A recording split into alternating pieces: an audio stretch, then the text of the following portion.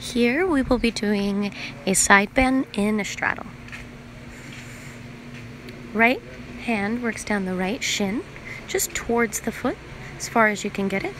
Left hand comes up high, opening and rolling that shoulder open. So notice the openness of the chest.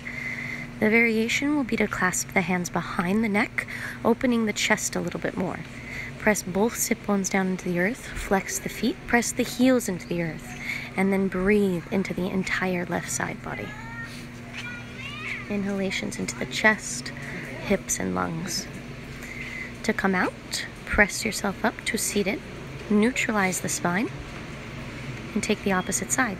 So this time slide the left hand down the left shin, raise the right arm high. Really working to stack the shoulders on top of one another. Stacking the elbows on top of one another. Press both sit bones into the earth. Flex the feet. Inhale completely into the right side body.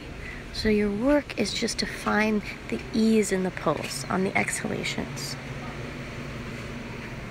When you're ready, come out just the way you came in. Neutralize the spine.